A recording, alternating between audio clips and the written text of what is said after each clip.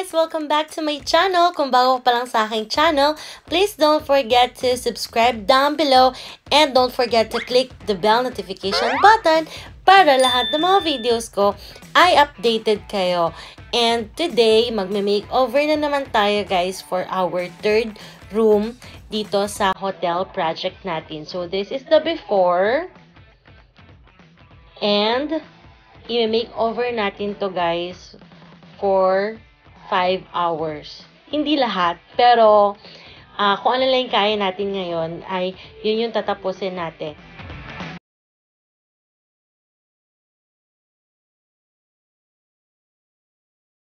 So first guys, gumagawa ko ng mural wall for our mixed aesthetic bohemian makeover.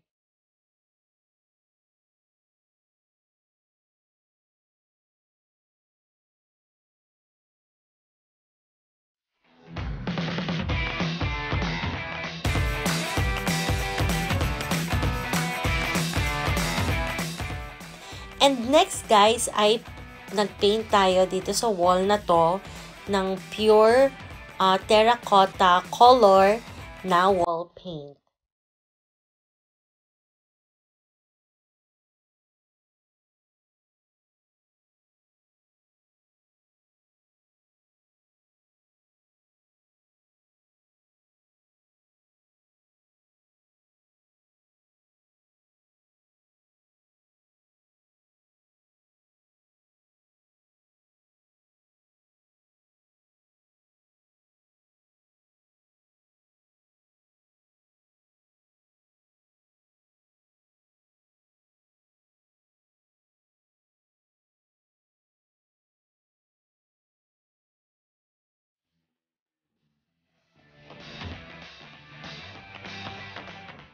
Next ay nagcut ako ng pattern para sa gagawin nating shapes sa wall.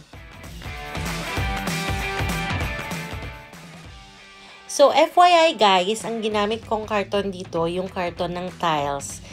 Nirecycle na lang natin siya para magamit din naman natin kahit papano yung karton ng tiles. So kung ano man yung mga karton nyo dyan na hindi nyo ginagamit, pwede nyo siyang i-cut para gawin yung pattern.